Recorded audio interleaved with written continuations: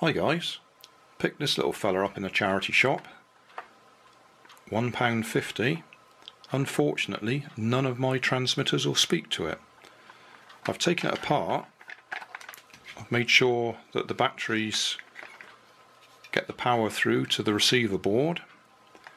The receiver board actually has 40 megahertz written on it, and I've checked putting power directly to the drive motor and to the steering, and they work.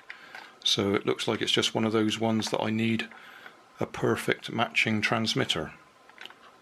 So that'll have to go in the junk box for now until a suitable transmitter turns up. Shame, because it's a cute little thing.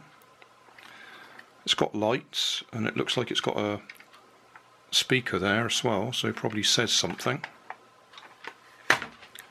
But I'll show you the video of me taking it apart, and I'll also do a video of the steering for my little series on steering on radio controlled toy cars.